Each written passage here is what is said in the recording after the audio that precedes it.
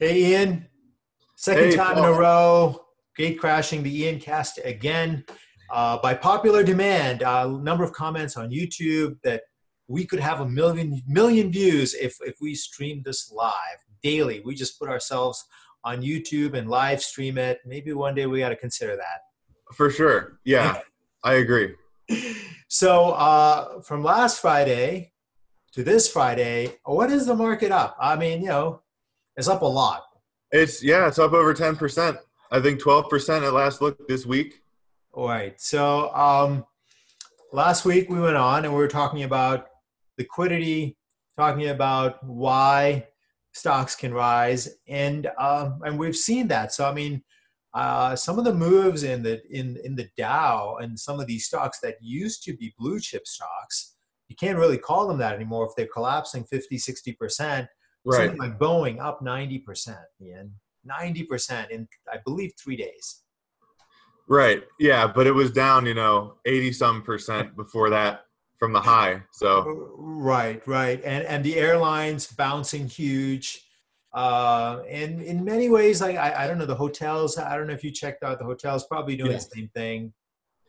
Yeah, no, it's all the same pattern and cruises the same, kind of like the travel, just the whole travel sector has Right. been, it's a lot of short covering this week. That's what the discussion we've been having. It's a short covering, and I agree with that, which is that a lot of this is a short covering, and maybe some sort of I don't know some bottom fishing going on in some of them. Right. It Yeah, I does mean. look, yeah, like a lot of stocks have bottomed. Yeah, I mean, and it was becoming pretty clear from like, just like, in our investment meeting, I was talking about the rubber band, like, there's like this rubber band effect, which is like, even on the upside when it pulled too much, and for sure now we can say in hindsight, but we did have a chat that like Apple and Microsoft and some of those tech names were really like out of whack Yeah. in February. Right. Yeah. Those are the stocks that are at the top of the list for the S&P 500. They make up a big part of that. They make up a big part of the Nasdaq 100, which is followed by a lot of people. Um, Amazon, Apple, Microsoft make up, I think, a third of QQQ, which is the Nasdaq 100 ETF, which is like widely regarded as a proxy for the Nasdaq. So in reality, only three stocks really command most of that. So when you see the NASDAQ 100 or things like that, there's a lot of stocks behind the scenes that might be up, even though you see the index, the whole is down. And that's what we've been seeing, for the latter part of last week and Monday. The NASDAQ was down, the S&P was down, but a lot of the stocks that we follow, like solar stocks, automation Semis. stocks, things like that. Yeah, the way they were all bouncing for days before the market started to come back up. So Micron reported, and in a kind of way, they're giving the all clear for the semis. In other words, so this is the second company after AMD saying whatever anybody's thinking about it, even post coronavirus around the world, they're seeing enough order flow, or they're hearing from their customers that once this ends, they want a product out there. Right. Yeah, and we're seeing strength in the semiconductors ETF and that index. Yeah. Well, yeah, exactly. You're not seeing a slowdown in, most kinds of industries. It's really mainly, like the leisure and travel industries and restaurants and things like that. It's not, like the core industries, like, industrial production might take a very, very temporary hit. Semiconductors are barely going to take a hit. So a lot of these big industries that we follow aren't really going to be super affected by this, like for very long, if at all. And Micron and AMD are just the first companies that we've seen come out and say that. So one of the things that we've been talking about is, hey, so I mean, how can the S&P 500, for example, or the Dow? Well, the Dow, forget the Dow. That has to be reconstituted Right. for that to really, eventually catch up. And I believe like it's been laggard for like a long time against the Nasdaq, I believe, right? Right. Yeah. I mean, so forget the Dow, that can't catch up. But the S&P 500, like we were talking about how it can catch up. And we're talking about how a cap weighted index moves. Yeah. And so how could the S&P 500 at some point in time start to lift up, even if sort of Microsoft, Apple, Amazon, we still think is part of the new world, part of America 2.0, is going to continue to get bid up at some point in time. We believe there's enough demand to push that higher. Google is the same, Facebook, Netflix. However, Apple and Microsoft, I feel like they probably have peaked. And so many people will be wondering, and we should go through this, like how, the indices can sort of repopulate themselves where stocks that are rising will start to take a larger and larger weight in the index. And we're talking about this, which is that as those two stocks and even others go down, it very naturally lifts the weight of other things up. Right. Well, it's these smaller companies, that are taking market share away from the companies that were leaders, but now this whole new set is emerging. And, it takes time, but it's just companies taking that market share. So people are selling Apple. They're going to buy into something else. They're probably not going to buy in to Apple, at least what they had before. Same with Microsoft. So it's just a new wave of companies that are slowly but surely, and probably the rate is accelerated, that they're taking that market cap.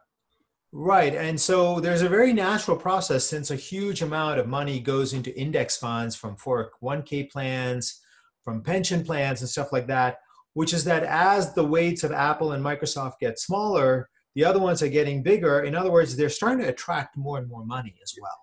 Right. And so as that happens, slowly over time, they will start to represent a larger and larger part of the S&P 500. And presumably at some point of the NASDAQ 100, maybe they have to reconstitute as well. Maybe, it's just 100 fixed companies, or maybe it's based on cap weighted. However, the NASDAQ 100's got Delta, American Airlines. Especially when I last checked, they have a lot of really old kind of companies in there. Yeah. Right. And so if maybe those have to be reconstituted as well. So we were saying last week, which is you kind of have to really be careful about thinking about the market. And this is a time really to be focused on stocks, single stocks, and to be very focused on, in our judgment, America 2.0 stocks. And we know it's going to be super tempting to want to bet the bounce on a lot of different stocks. Yeah. Yeah, exactly. Well, into those, like Boeing and that kind of stuff, because you see it's down 80%.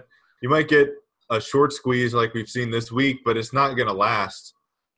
Yeah, exactly. Because the cycle, in our judgment, on commercial airlines is probably done, and those cycles run a very, very long time.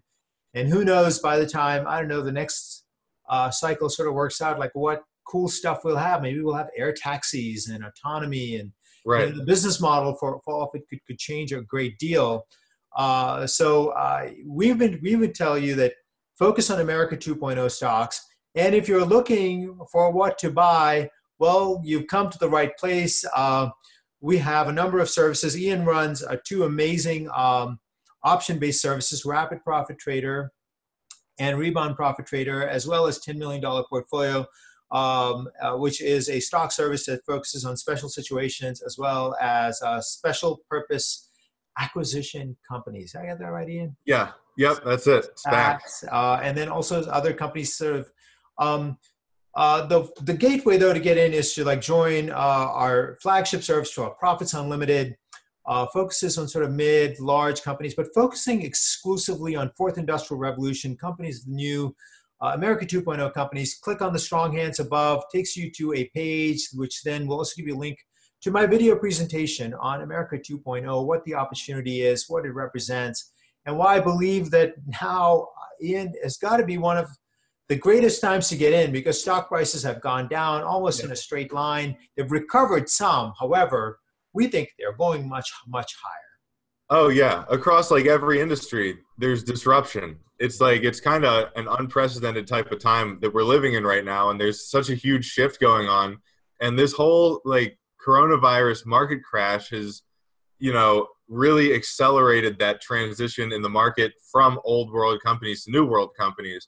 And we're already starting to see that just from the rebound this week. We believe this isn't a fluke. This is something that's going to be sustained. Right. And I've talked to folks about my STIX trade, STIXX, that's 5 ETFs. Or, and check our YouTube channel. And while I'm mentioning that, Follow Ian and I on Twitter. What's your Twitter handle? At Ian Dyer Guru. And I'm at Mampilly Guru. And subscribe to our YouTube channel. Give us a thumbs up. Comment below, like many of you folks already do. We've talked about, semis. We've talked about solar, battery. We've talked about housing, which is a cyclical play, which is taking a little bit of time to rev up. I've also told people about sort of biotechnology. And we were discussing sort of what we think is going to capture market share from where it sits today, which is in these old line pharmaceuticals like Pfizer and Merck and Lilly. And we're talking about molecular diagnostics. And, there's an entire group of companies that we think can really soar higher. Yeah. Yeah. So this is an opportunity that I think very few people really get. And we've done trades in a number of these. However, we've done some trades in actually our option service in one of my stock services called True Momentum. And this is the kind of thing, Ian, which is that there are entire new industries in a way that are forming that the vast majority of people really are not focused on at all. Yeah, well, a lot of these companies have not been around very long. So like any company that's going to be taking on a big thing at once, they're not showing a profit yet. So the argument for companies like Uber is a great example of that. They're not worth anything because they're not making a profit. Why are they worth, $50 billion or whatever they are right now? But they're taking over so many different areas of the market right now, all over the world. And they came out and said they had cash reserves to wait out this kind of coronavirus scare.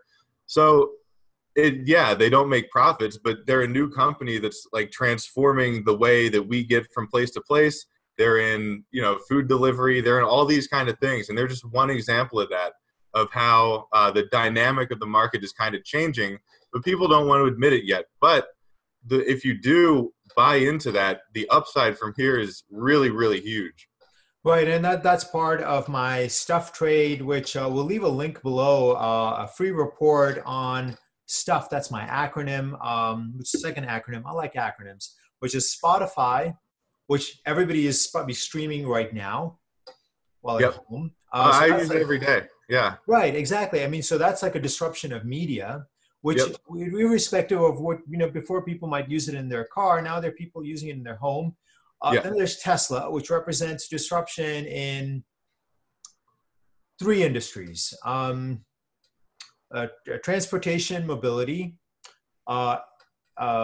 energy in terms of replacing oil and carbon-based, and then also the utility business by its battery and also solar panel business, which is in there. So 3 different businesses. And then there's Uber, which for us is also mobility, autonomy. It's in there. And obviously they're in the logistics business through their Uber Eats business. And Facebook, which disrupts media. People are Instagramming like crazy what they're doing at home. Yeah.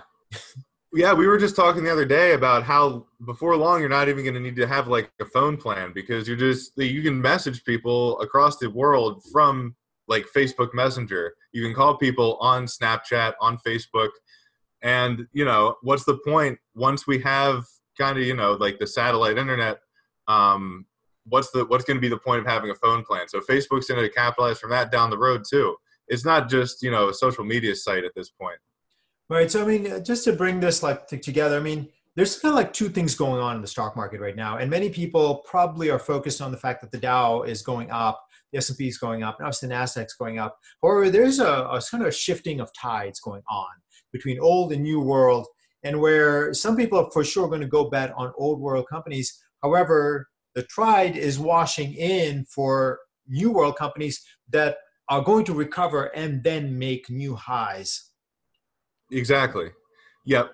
Yeah. While the other ones are kind of still lagging behind, not quite at new highs, or, they could stay around this level. Nobody thought like a few years ago that Macy's would be at an all-time low right now, or GE would be at an all-time low, or at least like a multi-decade low. So it really can happen way faster than people think, that these companies really are kind of sold out. There's no demand left for the stock. It can happen in a very, very quick period. And the whole sell-off really accelerated that. And then equally, the opposite can happen as well, which is that I remember when Tesla first started to like get comments like, why does Tesla have a bigger market cap than General Motors or Ford? Yeah. And so stock market investors anticipated what Tesla was trying to build and start to give it credit because they start to discount or price in the future well ahead of what the facts were at the moment. And people said it's a bubble, it's stupid, it's idiotic. However, today it's pretty clear that Ford is unlikely to have the resources to compete with Tesla if EVs are going to be the way of the future, which it certainly looks like it is to us, or that autonomy is going to be the way of the future. Exactly. Yeah, that's another thing that Tesla is disrupting is autonomy. You know, they already have like a semi-autonomous cars that they're putting out in the market with their autopilot. So they're way ahead of everybody, not just in electric vehicles, but in autonomous cars too. And this coronavirus kind of wipes out the vast majority of internal combustion engine car makers who no longer have the resources to compete. Right. Yeah, because Ford was, I believe, downgraded to junk. In other words, it's going to be very difficult for them to raise money. GM is in a weakened state. The European automakers in a weakened state. So that gets us to, what's something we discuss, every week, which is Tesla, which is that they've got cash, they've got rising growth, and all three parts of their business are growing.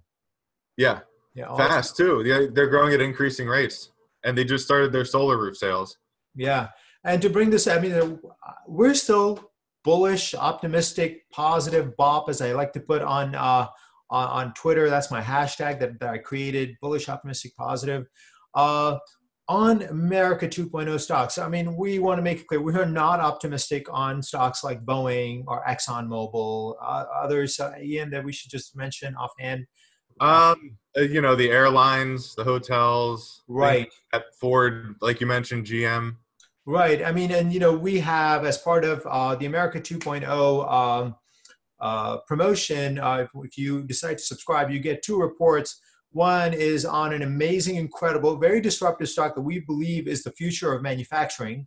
And the second is this blacklist report that gives you all the stocks that we have compiled. These are the stocks of the old that when we put it out, and it was in early January, Ian, truthfully, a lot of people said, really, Paul, Apple, you're really going to put Apple on the blacklist? Really, you're going to put ExxonMobil? I got quite a few questions on, because these are the old blue chips. Yeah. Yeah, and they're kind of fading. Oh, for sure. Yeah, I mean, especially ExxonMobil and these other oil companies. I think the XOP, which is the oil ETF, is like 50% below its prior all-time low. Yeah, and one way for people to see old versus new is just look. The old world stocks are making something like what, 3 to 5 year lows, something in that range? Yeah. Well, yeah, more than that, I think. Yeah. Yeah, and the stocks of the new world are making lows. However, at worst, it might be a 52-week low. Right. Exactly. At worst. Oftentimes, it's a 6-month low. It's a 9-month low. In other words, they've given back the gains of the last 2 or 3 years, but they haven't given them all back and then some. Yeah. And I think the Dow was down back to where it was in like mid-2016 at the bottom of this sell-off. Right. And the NASDAQ composite is not. Even the NASDAQ 100 is not. So we're incredibly bullish on our stocks and America 2.0 stocks, fourth industrial revolution stocks. However, the other stuff, we would say that, we would avoid, even though there's going to be probably another leg to the rally because the selling just got so out of control. Yeah. I mean, when Boeing is down like 70% in a month, it's not going to stay there. There'll be short covering. Right. Yeah. And, people are going to come and bid it up, and it's an index. It's in the indices. It's going to get bid up. All right. So just want to, make that clear. And, once again, if you're looking for what to buy, New World stocks, America 2.0 stocks, click on the strong hands above, takes you to an invitation to subscribe through a video, and just follow through, and you'll get a report with a stock on manufacturing, which we believe is the future of manufacturing. It's going to be important, and this blacklist report as well. All right, let's do cannabis because we're starting to see now what we talked about last week, a rally starting to come through. Well, yeah, cannabis is kind of blowing up right now. A lot of stores have stayed open, and I just saw that sales in the U.S. and Canada for recreational and medical marijuana are up like 40 to 50% from a year ago, which like a year ago was like major bullish sentiment in pot stock. So they were still not even at 52-week highs yet. But now they're like, the prices are like 60, 70, 80% lower than that at least. And we're seeing still huge demand for their products, and the stocks aren't following yet. So the stocks still haven't kind of caught on to the fact that these companies aren't going to go out of business. And we're seeing, like I said, some companies have, reported lines out of their stores even farther back than where they had them when the companies first opened their doors, when pot was first legalized. So their sales are going to be through the roof. And I don't think that's really going to be an anomaly in the long run. I think they're going to stay up there. And I think, of course, more states are going to legalize. Eventually, it'll be legal everywhere. And the U.S. especially is a huge market for this, just because we're just really getting started over the past couple of years. This is a really budding industry. Yeah, I mean, we looked before getting on. MJ is up 9% today. So, I mean, it's the first signs of demand coming in for cannabis stocks. And then, a couple of our stocks, one was up 40%, another up 7%. So it's the first inclination that people are starting to, there's probably some short covering for sure. But then for sure, there's also additional demand. And also one of the stocks that's in the $10 million portfolio, I saw that, they said they're cutting costs, but they're, they're priced like they're going bankrupt. Oh yeah, a lot of them are not going bankrupt. Like some of these companies had like their market caps, which is the value of the whole company, was barely even more than what they had in cash in the bank. Right. That's how crazy this pot stock sell-off has gotten. Right. I mean, that's the nature of markets. However, I can say, to the folks that are watching that are in our service, that I have had personally stocks that were down 90% come back, and where I've made multiple 100%. Because if you buy them sometimes even a little bit early, you can go through a wave of like where the stock crashes. However, to the extent that the company is real, the business is real, the opportunity is real, and the growth comes through, you can have phenomenal skyrocketing returns, even though you've timed it poorly. And that's because, I put up this tweet, maybe we'll get it up here for a second, about potential sales in California from New Frontiers Research. And, you got to see the projections, and that's just, and then they look at the transition to legal. The growth is here. The demand is there. If you can stick it out a little bit in these trades, I believe you can make an enormous amount of money. Yeah, and there's this one company in the U.S. that during all of this panic and everything, they're actually making acquisitions. So they're clearly in good financial health because they're spending money to acquire other companies while they're cheap. So that's a great sign too. And no one is funding any more new cannabis companies because obviously when stocks crash, nobody's interested in them anymore. However, the companies are doing the right things. They're sort of right-sizing their companies to be able to make money, focusing on their particular opportunity, their particular niche. In general, they're doing everything that you would want them to. It's like, in other words, focus on your business, grow your business, focus on your market, do the right things, and stop worrying about the stock price, which, probably they were too worried about, when it seemed like everything was just going to grow to the moon forever. Yeah, exactly. Yeah. Right. All right. So let's, we've done Tesla, we've done cannabis, we did the market. Let's do Bitcoin. So Bitcoin crashed at 39. I think the high was like nearly 7,000. Yeah. It's right up around 7 now. So almost twice as much from that bottom. And, some people obviously sold. Some might have had to if they got margin calls or something. That's usually what drops anything really that much in a really short period of time, just complete panic. But the people that bought that dip are a whole new wave, or people that owned a Bitcoin before, they want to buy more, which is great. But it also brought in a bunch of people who were waiting for that dip, who are now in for the long run. So, when that kind of thing happens, yeah, it's painful in the short term to see that happen, but it also is good for the long term because now you have this whole new layer of strong hand buyers that are, as they say in Bitcoin, hodling for the long term. And that just means more scarcity going forward because they're not going to sell. Yeah, and then you look at what the Federal Reserve is doing, which is making cash a lot less scarce than it was when Bitcoin crashed. I mean, Yeah.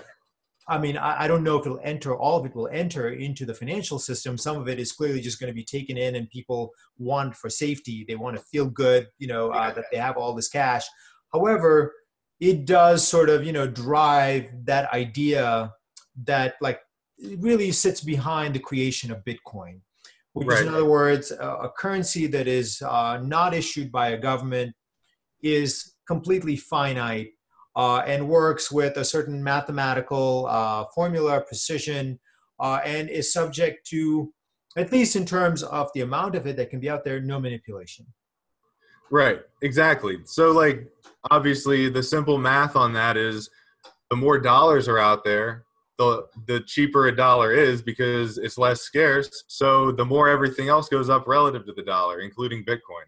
That's right. I mean, so 21 million Bitcoin, that's the maximum that can be mined. Last time I checked on the halvening calendar, 18.3 million mined so far.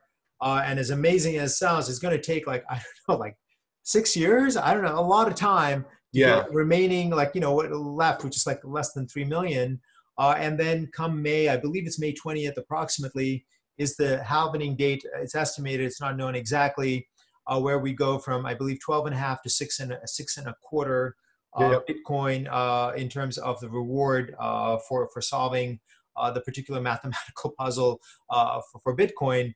And all of this now makes, I believe, everything that we have been saying much, much more likely. In other words, Bitcoin hitting, I think it could go actually higher than 50,000 because I went and looked at a study where it looked at the previous halvenings. And the greater the volatility that anticipates it, the bigger the run actually into the halvening. Right. And then it also creates additional sort of scarcity of supply. So we've put big numbers out there. I've said new highs by the halvening, and then, which is in May again of this year, and then you said 50K by year end, right? Yes. Well, yeah, 50K. I still feel very, very good about that. And the nature of rising prices is that it also draws more people. And so that then creates really a huge bull market. And we have estimates from very credible people like Tim Draper that was very early into buying large amounts of Bitcoin. I believe was it 200 million that he bid at auction? Yeah. Everything that was confiscated from the black market, he got all of it. Yeah. Yeah. So 200 million this dude put in, and he, running off a mathematical model, says over between 2023 and 2025, expects prices of somewhere between $250,000 and $400,000. Yeah. Right. And so we think that, given what is going on, we think that's probably, pretty doable. That's pretty doable. Yeah, for sure. And it doesn't sound like that could happen now, but 20,000 didn't sound like it was going to happen when Bitcoin was at 100 pre the last halvening. So well, I can tell you that I remember first reading about Bitcoin, and I remember wanting to go put about $1,000 in, right? And so this was pretty soon after like the white paper came out. I remember reading about it in the New Yorker of all places. And so at the time, the only place to buy it was Mt. Gox. Yeah. Which I was such a scary looking website. I had no idea where else to go. So like that was the place that was referenced in their article. Right. And I remember I went to go put my debit card in, and then I got scared off. I was like, I don't think I want like my account hacked, and then eventually obviously Mt. Gox got hacked. Yeah. However, today you can go, you can, if you're part of Profits Unlimited, we've given you a way to buy into Bitcoin. That's there. So there's a stock way to do it. I want to give it away because there's folks that are paying us for this. So if you want in on that as well, subscribe to Profits Unlimited, or you can go into Coinbase. There's other, but I don't know what the other big exchanges are. Kraken, I guess, in Europe, but in the US, it's mostly Coinbase, I think. Yeah, mostly Coinbase. Yep. Oh, Square also, the Cash App. Cool. Yeah. You can buy Bitcoin through there. So that's a couple of places. All right, Ian, we've kind of come through all the usual things that we do. Anything else that we want to say that we've skipped out on that we want to tell folks? No, I think we covered it all.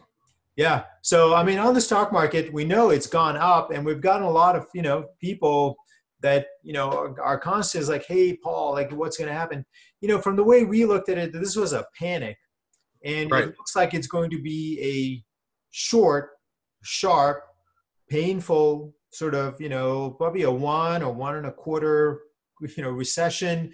And then we come out of it. And the stock market, just remember, looks ahead, anticipates things. So we are still bullish, optimistic, and positive on all the things we usually talk about.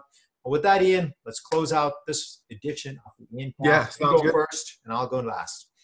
All right, everybody. Happy Friday. Enjoy your weekend after this finally a bounce in the stock market. Hope everybody has a good weekend. And I am also going to say goodbye, and maybe I'll be on the Iancast again next week. Yes. All right, Ian. Bye. See ya.